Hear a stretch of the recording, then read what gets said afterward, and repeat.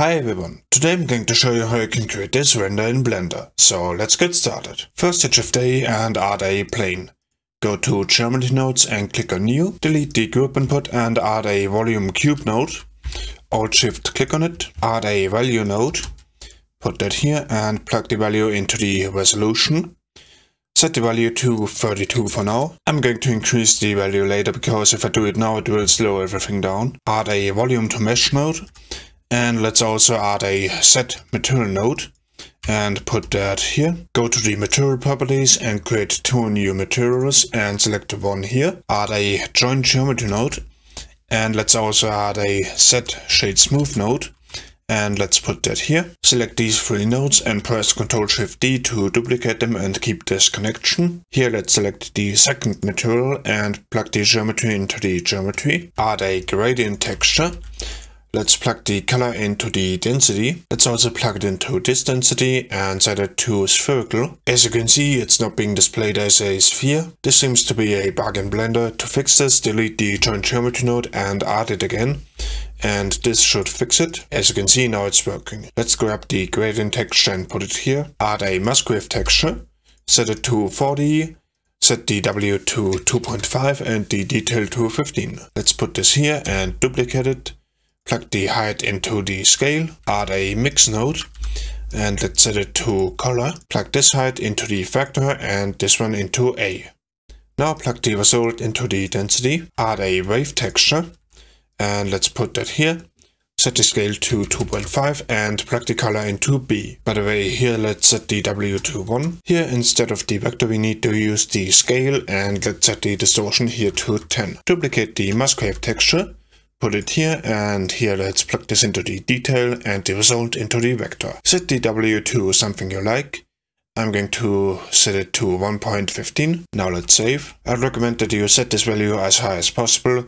I'm going to set it to 250, but be careful with that because it can be very heavy on your computer. Go to the shading tab and make sure you have the first material selected. Go into rendered view and make sure you are using cycles. Go to the render properties, go to film and make it transparent.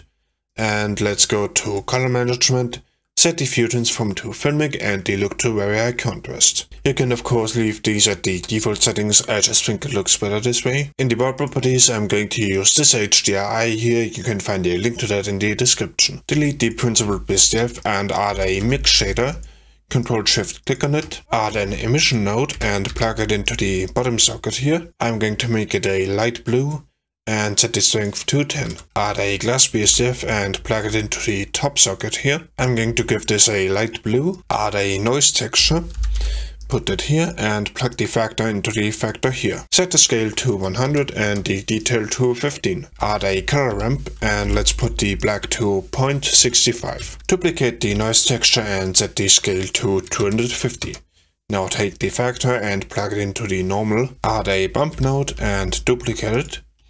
Put this one here. For this one, let's set the strength to 0.0001. Let's use the height instead of the normal. Add a mix node. Set it to color and put that here. Now let's take this normal here and plug it into A and this one into B. Add a color ramp and plug the color into the height here and into the roughness of the glass BSDF. Bring the black into 0.76. Add a wave texture.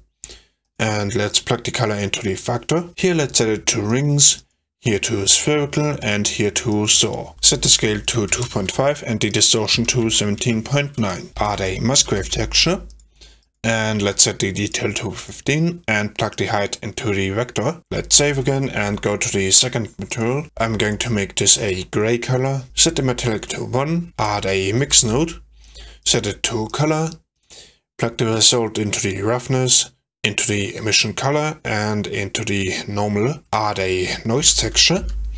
Let's plug the factor into A, duplicate it, and for this one let's plug it into B. Here set the scale to 750, the detail to 15, and here let's set it to 25 and the detail to 15. Add a color ramp.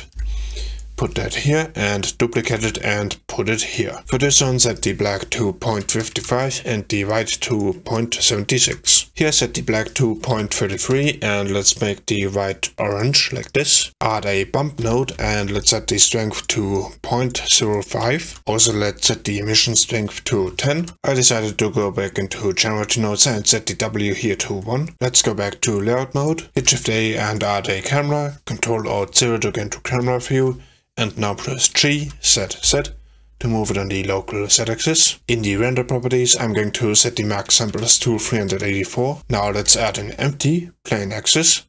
Go to snapping and enable it, and set it to face project. Press G and position the empty here.